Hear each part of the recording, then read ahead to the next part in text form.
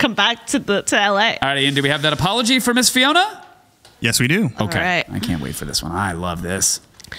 I, Fiona Nova, would like to apologize for drawing Cass in a way that offends him, even though it was accurate and that he didn't like it.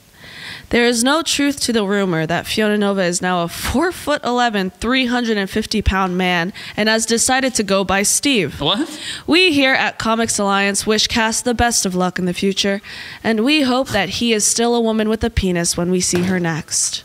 So, now, Kevin, I'd love to know, was this better or was the war crimes better? Oddly, I didn't think it could get... It got worse. Worse. It get worse. There's still one more. We have another chance. Well, I feel like we're going to be out of time. And He did it. He did it.